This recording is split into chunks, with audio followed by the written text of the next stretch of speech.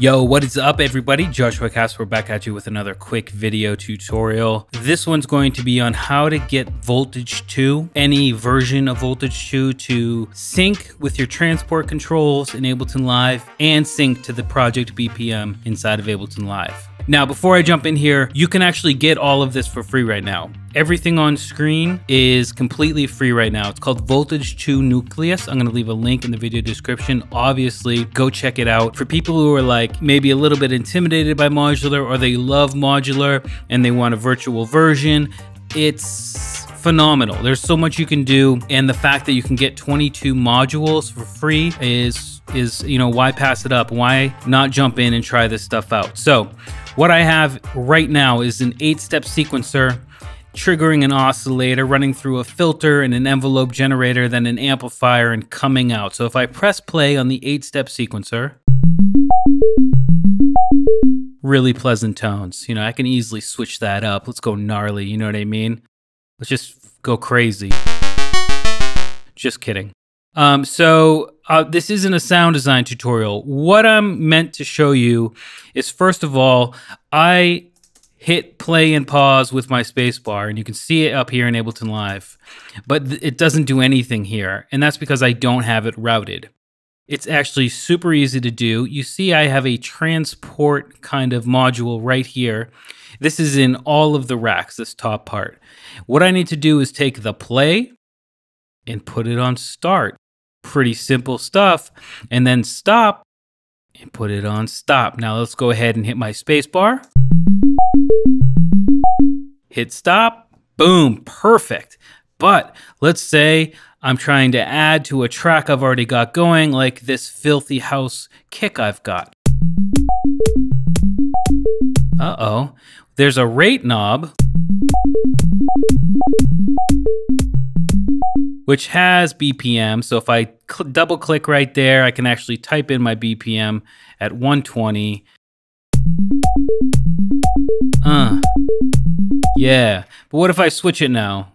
Or what if I don't want to have to deal with this? Or what if I'm using an arpeggiator? Like, there are so many what ifs. The question is, why can't it just sync to my host DAW? Well, it can, and you use the sync divider to do it. I'm gonna just click add, I'm gonna drop it over here. This also is part of the free bundle you can grab using the link in the click on the video description.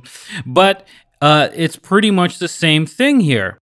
What we have is a sync out. If I go ahead and just delete this stop for a second, one of the transport controls is sync out. Well, I want to sync the host BPM, so that's what I'm going to do. I want to go sync out to sync in, sync out to sync in, right? Let's see if that works. I'll make sure rehook up my stop button. Let's switch it here. Oh, we got nothing going on. So we've got an issue. We've synced it up, but we haven't told the step sequencer that we want to be synced, so we need to use the clock out. The clock inside of a modular system is the tempo, so it's your BPM, okay? And we want to go clock out into this part. It says EXT clock, which means external clock. So we want to use an external clock to trigger the 8-step sequencer. We also need to activate that. And if I come in here, we can actually pull down the translucency or the alpha of these wires. And you can actually see there's a button right here that says EXT. I want to click that and turn that on. Now let's go ahead and play. Is that working? I can't tell. I feel like it's a little bit offset. So let's go ahead and take the play button. If I click it, I actually have multiple outs. I'm gonna take this second one and put it to reset. There it is. So what I want to happen here, what's really going on, why did I need to route my play input to the reset button? Essentially, that's like a re-trigger. If you think about a re-trigger like in an LFO or an envelope, that's what we're doing here. Anytime I hit play or a play signal comes into the sync divider, I want it to start the 8-step sequencer on its first beat. Does that make sense? I hope it does. It's pretty straightforward stuff. But now my rate isn't gonna work, but I can choose the rate over here. That's at a bar. We can really speed it up. Okay, you know, and everything else still works as it should be.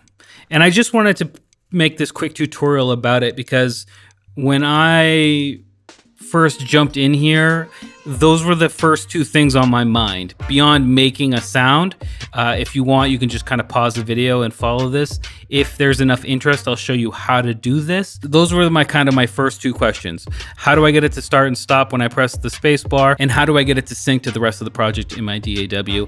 And that's how you do it. Like I said, everything we've used here is part of the free bundle. So if you're interested in grabbing it, checking it out, and experimenting with the wonderful world of virtual analog modular synthesis, then go check it out. Anyway, I'm Joshua Casper here. I hope you learned something, and I'll see you in the next video.